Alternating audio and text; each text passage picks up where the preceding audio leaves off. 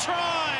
Simon, tough night at the office. Obviously New Zealand just outplayed Australia tonight.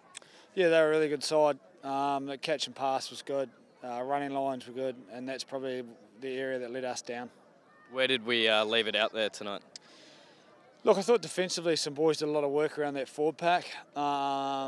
In the backs, really, we probably didn't complete many launch plays, and it's really hard to attack when the boys drop the ball off the first phase. And then just some poor decisions around our counter-attack and our catch pass. So, you know, we've got a lot of work to do around that side of it, and you can tell that some of them, you know, need us to help them in that area. In terms of, I guess, moving forward, I know it was a difficult night at the office, but was there someone that really stood and put their hand up for you tonight?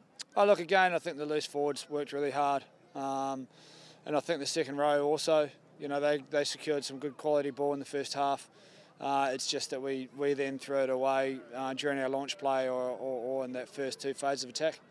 And then in the last, when we decided to play rugby and get some shape, you could see that there's some upside to those boys. Heading down to Canberra for an AIS camp before Georgia, you're looking forward to, I guess, a bit more time with the lads? Oh yeah, I'm looking forward to some time.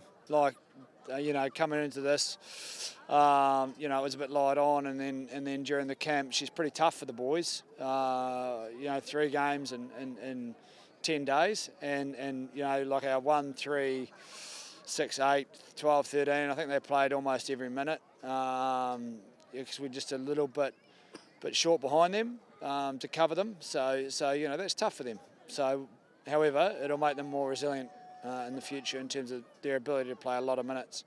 And there's obviously tomorrow's the announcement of the Australian squad to go to Georgia. So I guess a bit of coffee brewing and on the selection table for you tonight.